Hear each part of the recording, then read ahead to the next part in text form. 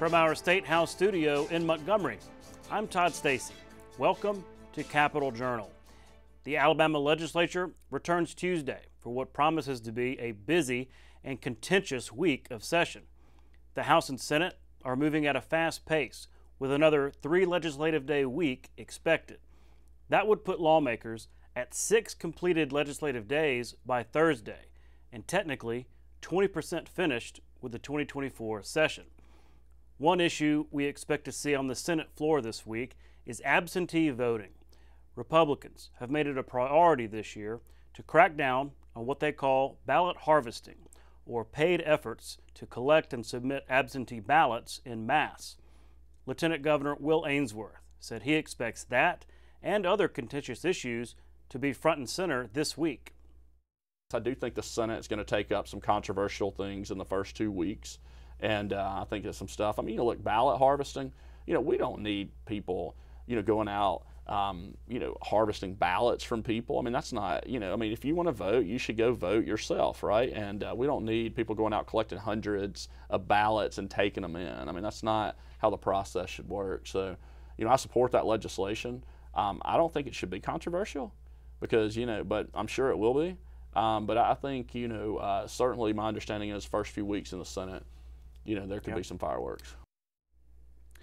Democrats have been fiercely opposed to Republicans on this issue, arguing that such a law could make it harder for elderly and rural voters to cast ballots. A long debate full of filibusters has generally been expected, but Senate Minority Leader Bobby Singleton said he's been in talks with the bill's sponsor about compromises that could lead to Democrats easing off their opposition. And those things that has the penalties on it, where you can't pay someone for their ballot, that's illegal anyway. We're fine with that. We don't want to see that anyway, so we're okay with that. While I may think that the penalties are a little stiff, but at the end of the day, if that's the compromise that we have to make, then that's the compromise we have to make. But still, the free access to the ballot is still there, and people still have that right to give the assistance where assistance may be needed. Another issue set to come up tomorrow is gambling. House Bills 151 and 152 are scheduled for a public hearing in the House Economic Development and Tourism Committee meeting. Here's another quick overview of what we know about the gambling bills. The plan would scrap all of Alabama's existing gambling laws and constitutional amendments, including those local bingo amendments. Then the plan would institute a state lottery, expand casino gambling, and legalize sports betting. It would set up a commission with a staff structure to regulate the industry, with commissioners appointed by the governor and legislative leaders. 11 total casinos would be allowed under the plan, including the current 3, the Porch Band of Creek Indian sites. Operators could bid for licenses in Macon, Greene, Mobile, Jefferson, Houston, and Lowndes counties, where of course there are existing gambling operations. There would also be an additional license awarded pending approval of a compact with the Porch Creeks. Casinos would be taxed at 24%, while sports betting would be taxed at 17%. Proponents estimate revenue to the state would be between $800 million and $1 billion annually. Where would that money go? Lottery proceeds would all go toward a special fund set aside for education needs. Casino and sports betting revenue would be placed in a trust fund to shore up general fund accounts and then used for expenditures like health care and mental health care. One key voting bloc in the gambling debate is Democrats. While Republicans have a supermajority in both the House and Senate, there tends to be enough opposition to gambling from Republicans to need at least some Democratic support to get that 2/3 majority needed to pass a constitutional amendment. In fact, that was the scenario back in 2021. Democrats this year say they will not allow their votes to be taken for granted in the process and are watching closely to see exactly how including those constitutional amendments would work. Well, whenever we make any decision as a group, as a caucus, every member within our caucus has influence on that decision. And we're not going to make any choices of choosing winners and losers. And so whatever comes out will be vetted and supported by the members within our caucus. We know that we're not going to get everything that we need. But we have to understand the economic impact in these communities and how the process and the way we've dealt with this process in the past have had an indirectly negative impact on these particular communities' growth. We can't talk about choosing this group over that group when these communities have had these operations in place for some time, and who are we to make a choice to decide which ones stay and which ones go, and let the market dictate that. But we're going to be with our colleagues on this. Governor Kay Ivey today announced another milestone for the state's economy. Data from 2023 shows that Alabama shattered its previous record on exports, reaching an impressive $27.4 billion in goods and services exported. This represents a substantial 6% increase from the previous year. And since the COVID-19 pandemic, Alabama's exports have surged by nearly 43%. The governor's office attributes much of this growth to a significant rise in overseas shipments of Alabama-made vehicles, aerospace parts, minerals, and metals. Alabama's exports are now reaching 190 countries worldwide. Our biggest trading partners are Germany with $5.1 billion, Canada with $3.9 billion, China with $3.8 billion, and Mexico with $3.2 billion, and finally, South Korea with $1.2 billion, which is up 15% from the previous year, which is a notable increase. Today in the State House, a meeting about the past, present, and future of the grocery sales tax. Lawmakers last year enacted a plan to reduce state sales tax on most grocery items from 4% to 3%. The law also said that tax could drop further to 2% if revenue growth in the Education Trust Fund grew by 3.5%. But recent budget estimates show that's not the case, making that further reduction impossible this year. Today, the Joint Study Commission on Grocery Taxation met to delve deeper into the numbers behind that decision. But you still have the opportunity, because the language didn't say that provision went away at the end of this year. It says you can do it again when we certify estimates next year, and if at that point in time the average estimates are above 3.5%, you can lower the rate by the extra 1%. I think we'll know more as we enter into the fall. Certainly the fact that growth was so much smaller than anticipated this year, around 2% or a little bit less than 2%. There's a possibility in my mind that if we had a lower than average year, that maybe next year will be at average or above. We need to look at those different entities that are being pulled from the ETL. I mean, we talk about the $100 million being for the school choice to affect 12,000 students. And so we also have to look at that as compared to people that's living every day and need food to eat and need relief. We're still seeing inflation in food costs. So those are things that I think will be discussed at length throughout this session. Coming up after the break, I'll sit down with those authors of the grocery sales tax cut to talk about what might be happening next on that issue. We'll be right back. You can watch past episodes of Capital Journal online at video.aptv.org.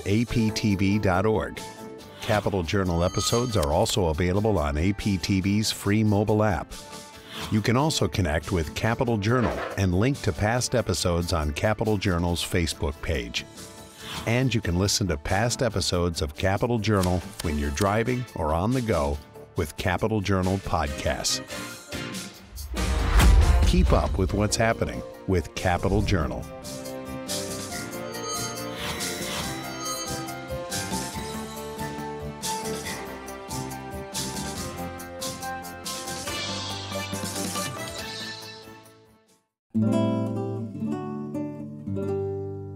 Fred Shuttlesworth was one of the pioneering figures of the Civil Rights era and the central leader of the movement in Birmingham. As pastor of Bethel Baptist Church and founder of the Alabama Christian Movement for Human Rights, Shuttlesworth spearheaded civil rights actions in Birmingham throughout the 1950s and 60s. In 1957, Shuttlesworth helped found the Southern Christian Leadership Council with Martin Luther King Jr. and Ralph Abernathy. In 1963, he convinced King to join his efforts to desegregate businesses in Birmingham, helping to spearhead the series of protests that became known as the Birmingham Campaign. Press coverage and public outcry over the brutal treatment of protesters pressured President John F. Kennedy to introduce into Congress legislation that would eventually become the 1964 Civil Rights Act.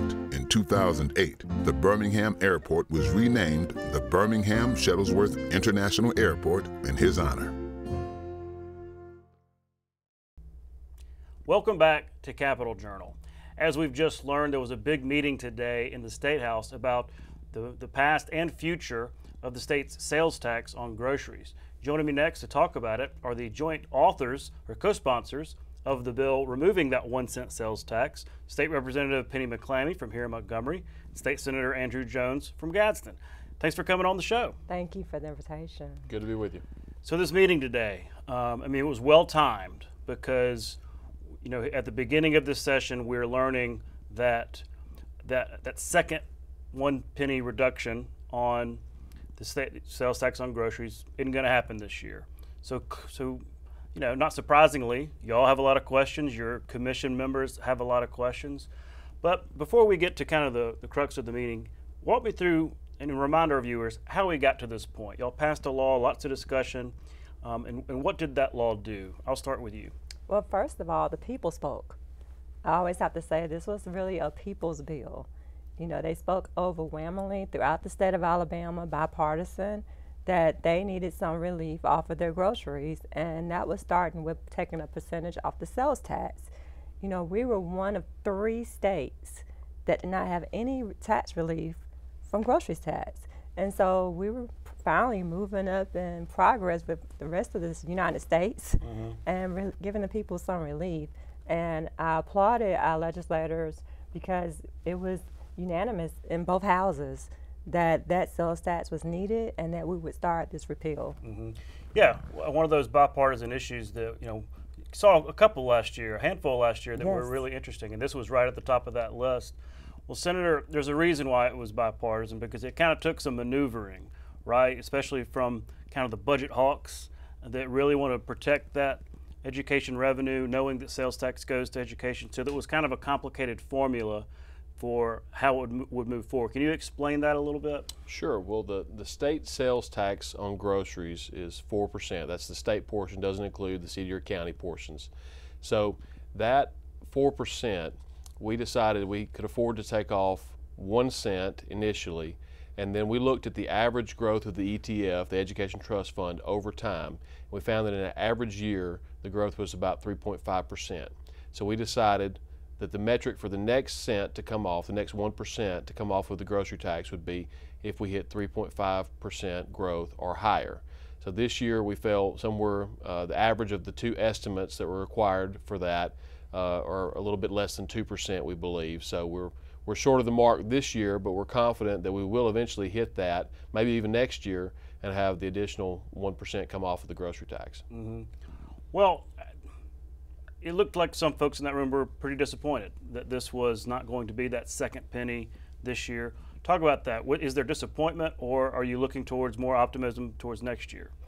I think you hit it correctly. I don't know about you all, but I did feel disappointed personally, and some of the constituents that I have, they were disappointed, and so that was the reason for us to call this meeting today, so that we could, we've been through the presentations, but we wanted the community to know and our task force members to know what was being projected and not just be told through hearsay, but actually be able to discuss it as a committee. And we are disappointed, but also there were other means that came out, other questions that came out today, questioning are there ways that we still possibly could, consider relieving another cent off the tax. So. Well, it kind of comes down to this classic question of taxes, right? Yes. I mean, anytime you cut a tax, there's a repercussion in the budget. This is a perfect example. But it sounded also like, from what Mr. Fulford was saying, that the hit, so to speak, to the Education Trust Fund was not nearly what many people feared. So talk about that. If it wasn't that great of a hit, and yet we still didn't hit that mark. Well, I think in a lot of ways, Todd, we've been a victim of our own success. We've untaxed overtime pay. That was a great bipartisan piece of legislation as well. We have looked at other tax credits and tax cuts, and so all of that goes into the formula that determines the growth of the education budget. So because we've been cutting taxes, our growth is not high enough for us to cut taxes even further. It's kind of ironic in a way. But you know, I will mention that despite the fact that you hear, you know, one penny and another penny, this combined is the largest tax cut in Alabama history, $304 million, and that's a lot of relief. You know, we're talking about over a week's groceries for many folks, 2 weeks by some estimates. So we're talking about $300 to $350 per household per year. So it does have a big impact, and we're looking to see how folks are using that money. And we suspect that a lot of those funds are being utilized for additional, you know, purchases, goods and services, and thus some of that money is going to be coming back into the Education Trust Fund because people spend that. It gets taxed on, you know, if you buy a TV, you're paying sales tax, and that comes back to the Education Trust Fund. Yeah, that's a good point. And I remember Representative Daniels making that point about his income, the overtime income tax cut, like, hey, this is going to help. So I will be curious to see those numbers coming in because we are at the beginning, you know, of some of these laws going into effect. You know, you talked about the impact on folks' budgets and their families having more in their pocket. What have y'all heard feedback-wise from your constituents? Maybe you've heard your colleagues talk about their constituents when they see that impact on the grocery receipt. Has there been a tangible feedback so far? It has been on my side, I know. And, you know, as I said, I think the biggest time that people realized that we were really having a send off of our grocery tax was the first day. You know, there was a little small hiccup with one of the stores. Walmart, right? Yes, it was. But, you know, Walmart was quick to get on board, make those changes, and also make sure that they compensated the customers for their time. And so they handled that very well. And that was the only one about all the grocers across the state. And so with that, if you didn't know that there was a penny off that day, I think the whole state of Alabama realized it that day. That's right, because we were joking earlier, like that was a bigger news story just because it's Walmart, because it's a problem, a snafu, maybe a bigger news story than the bill passing to begin with. So it almost helped, advertise the legislation. Oh yes, they did have people going back with their receipts, getting their refunds, and also additional gift cards that the store gave away to make things right with the customers. Have you heard feedback yourself? I have heard a lot of feedback. You know, everyone knows that situation in the grocery store where you see someone have to put something back.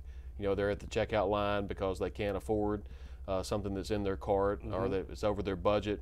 I've heard, you know, those situations. You know, those folks have had more money to utilize, and so they're pleased that their dollar goes a little bit further, even though inflation is taking up even more of their money when they go to the checkout line. So we're combating inflation. You know, that's part of it too. One reason that folks may not feel it as much. I've also heard from constituents that say, hey, you know, we want more, and I'm like, hold on, that's coming. But probably the biggest question I get is folks just saying, hey, you know, is this or that covered? You know, they're not still clear on what items are covered and what are not. That's a good point. point. Your hot deli foods, for example, are not included in the SNAP definition of food. And then other folks wondering whether their alcohol or tobacco are going to be tax-free, and I tell them no, you know, it's just your groceries. So there's still some education to be done. Yeah. Oh, you talk about the hit to the ETF then, if something like that was a part of it. Well, it begs the question, today's meeting begs the question, because there's not another penny coming off this year. It begs the question, is this law going to be tweaked and changed? Is there going to be an appetite to do that? You heard some talk about maybe lowering that threshold of growth needed to trigger the next penny coming off. Talk about, I mean, look, I know it's pretty early in the session, but it's still something worth discussing like we did today. You know, initially that was an amendment that was added right before we voted for that threshold of 3.5% off of net. And so these are questions that we're going to continue to watch, continue to ask questions about, and see if there's something that we need to amend the legislation if needed. Senator, would there be an appetite upstairs in your caucus for doing something like that? I mean, that's a pretty significant change. I think we need to wait and see. I think we'll know more. We just have a few months of data right now because this started September, so we'll know more as time goes on. Maybe instead of adjusting the percentage, maybe we need to talk about net versus gross receipts. That was a big impact in some of this. So we'll see. You know, my hope is that the fact that we've had a lower than average growth pattern this year means that next year we'll be due for an average or above average growth pattern, in which case the point about change will be moot, because we'll be there and we'll have the required percentage for us to take down the extra percent. That's a great point, because, I mean, the year this happened, last year, was probably the high watermark in terms of sales tax into the state, in terms of budgets in general into the state. So it's kind of hard to expect a lot of growth at that point, you know, after you're at this, you know, the tide is high. So talk about that. You're talking about victim of our own success. Are y'all going to be talking to, you know, experts in LSA, to your fellow colleagues about what is the right number? Because it seems to me that when people voted for this bill, they did want to step it down. But I guess there is some caution when it comes to budgets. Well, our budget chairmen they're supposed to be very conservative by nature and protect the budgets. And so obviously we'll talk with them. We'll talk with Lieutenant Governor Ainsworth, who is a big champion of this legislation, because he certainly will have some ideas and thoughts that he'll want to contribute to the discussion as we move forward. But I think certainly we'll know more. We'll look at the data and see what that reflects, and then make a decision from there on what we need to do. Sure. And I know for myself and others, we would like to look at what's all coming from the Education Trust Fund. You know, we look at the possibility of this bill of school choice. And so we look at $100 million coming out for roughly 12,000 students. And that also can affect our not meeting that threshold. So those are things that we want to look into Education Trust Fund and see what's coming in and out of the Education Trust Fund. So it all comes out in the wash. Like you were saying, every time you cut a tax, it kind of gets into that growth. And so you're kind of in a different situation, even when you were this time last year when you were first kind of getting this bill going. Yes. Speaking on the revenue side, if you go back 10, 15, 20 years on this, every time this was proposed, there was also revenue enhancements on the other side, essentially getting back revenue. A lot of times it was closing the federal, ending the federal deduction on state taxes. And we looked at that this time. Right, so talk about that. Is that even part of the discussion, looking at this going forward, that federal deduction or anything like it? Well, I think that's something that the task force committee, that's why we're set up to look at those alternatives. Those alternatives, like, as you know, this didn't just happen last year when we decided to cut tax on groceries. This has been a discussion for at least 2 decades, right. Starting with Representative John Knight. And so, but also your father. And my father, thank you, my father, Penni McClammy. And so this is decades of work. And so there will be, that's why we did this joint resolution for the meeting, the committee, so that we can follow those financials and discuss what other areas we have that we can pull to ensure that we can continue to reduce the grocery tax. And just as we were created as this task force to do so, I think we're going to continue to take that data, continue to meet as we need to, and see what's the best way to continue to make sure that the citizens get what they want. Mm-hmm. Senator, what about from your side of the aisle? I mean, you talk about revenue enhancement. Sometimes that sounds like taxes might make folks nervous.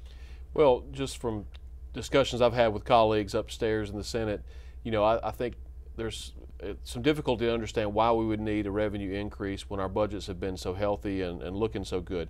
Now, certainly we know lean times are probably ahead and more flat growth rather than the gangbusters type growth that we've had in recent years. But my personal thought is that we can absorb these cuts in a sustainable manner over time, which is what the whole thrust of the bill was to start with. Yeah. So as we're moving forward and we look at this and we assess the growth, then I think it's going to naturally work itself out over time. Of course, we may need to revisit and talk about some of the definitions in the bill and some of the metrics and have an assessment of those. But I think a sustainable tax cut is what we were after from the get-go, so that we protect education while helping working families. But it's safe to say after today's meeting and after all the work y'all have done, the goal of getting all that 4% off is still alive and well, just a little more complicated. Most definitely. We didn't come this fight to give up. Mm-hmm. it's a top priority. I think it's fair to say for both of us. Yes. Well, thank you for your work on it. I know it's like I said, complicated legislation, but it's good to see bipartisan teamwork on a big ticket item like this. So thanks again for your time tonight, and we'll see you as the session goes forward. Thank you. Thank you, Todd. Great to be with you. We'll be right back. You can watch past episodes of Capitol Journal online anytime at Alabama Public Television's website, aptv.org.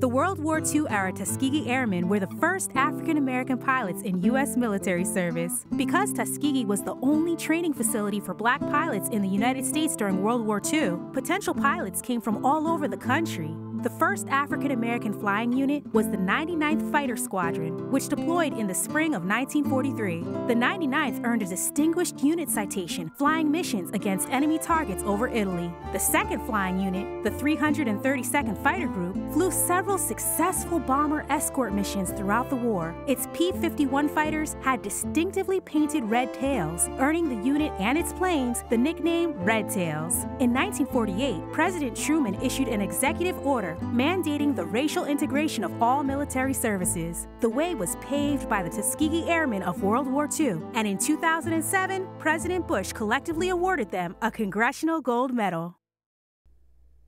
That's our show for tonight. Thanks for watching. We'll be back tomorrow night at the same time with more coverage of the Alabama legislature right here on Alabama Public Television. For our Capitol Journal team, and especially Rod Richardson, whose birthday is today, I'm Todd Stacy. We'll see you next time.